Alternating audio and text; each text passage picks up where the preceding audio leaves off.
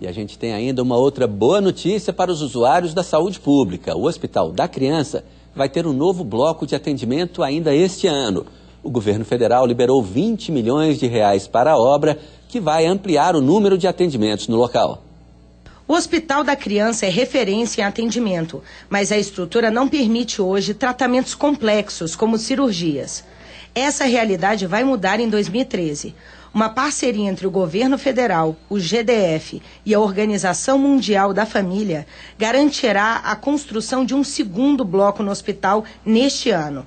O Ministério da Saúde já liberou 18 milhões de reais. O governo do Distrito Federal investirá mais 2 milhões de reais na obra. Esse hospital, ele complementará o serviço ambulatorial que é oferecido hoje no Hospital da Criança.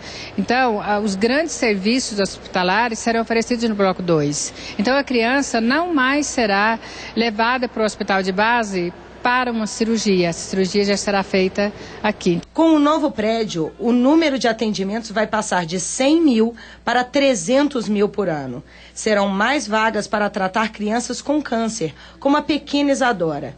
Para a mãe, o tratamento dado pelo hospital é muito especial. Os médicos são maravilhosos, todo mundo aqui trata todo mundo bem.